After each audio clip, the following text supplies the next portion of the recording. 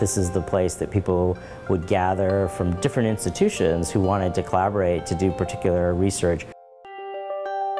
The marine biological laboratory way of doing science is one of being incredibly collaborative, incredibly creative, and incredibly brave.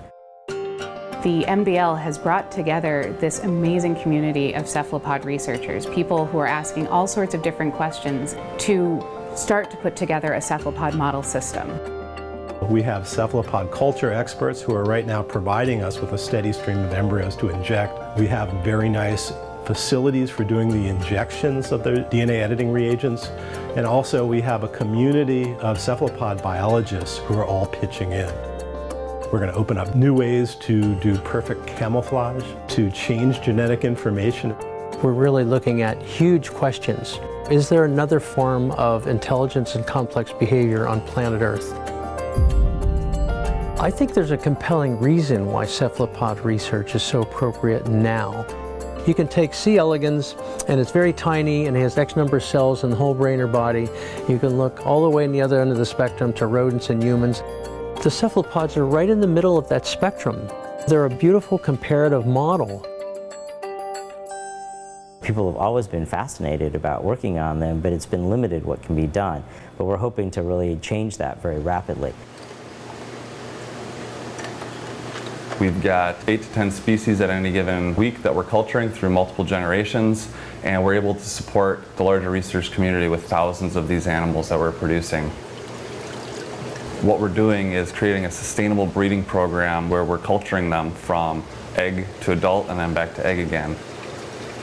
We're the only research lab of its kind that is culturing and breeding this many species to this extent for these purposes. I can now do comparative work in all sorts of different species, where before it was just a struggle to raise one species in the lab.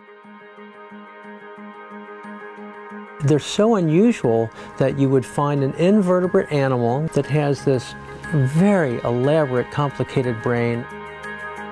Cephalopods and the vertebrate lineage are the only two animal lineages that have achieved this behavioral sophistication.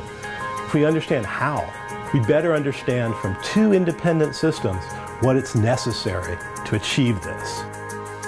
Octopus genome is about 90% the size of the human genome.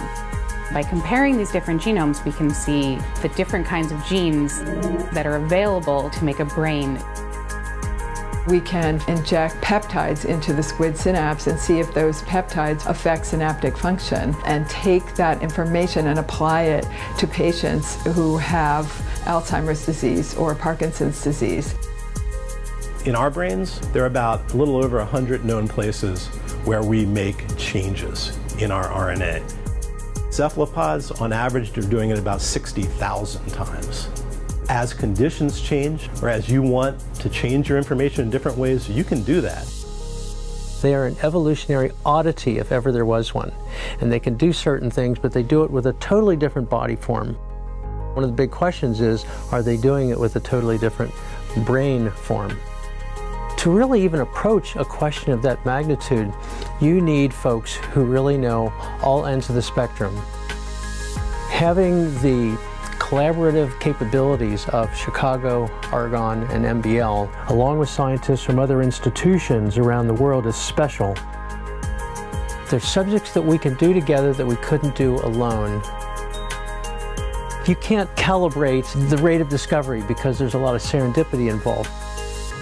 But the more people involved with the freedom of trying different things, that does stimulate discovery.